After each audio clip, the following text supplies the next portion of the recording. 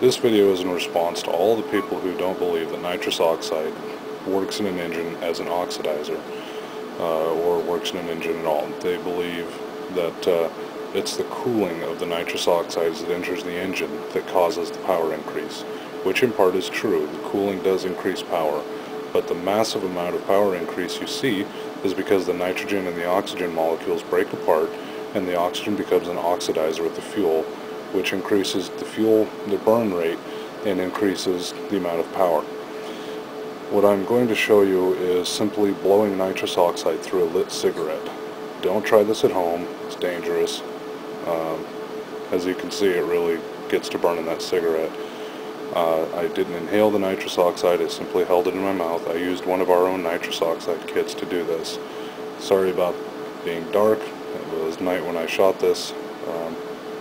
So here we go.